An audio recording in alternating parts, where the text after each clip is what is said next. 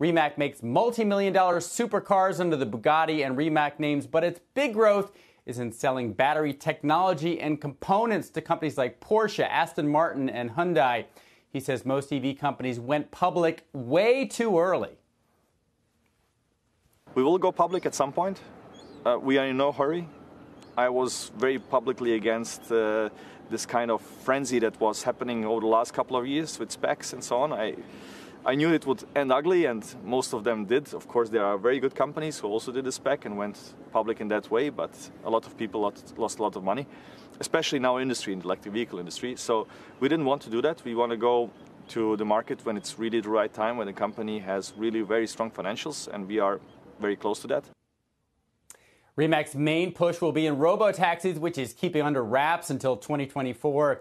Meantime, they are making big profits from old-school engines. The new Bugatti is a 16-cylinder gas guzzler priced at $5 million. And sorry, Tyler, they are already sold out.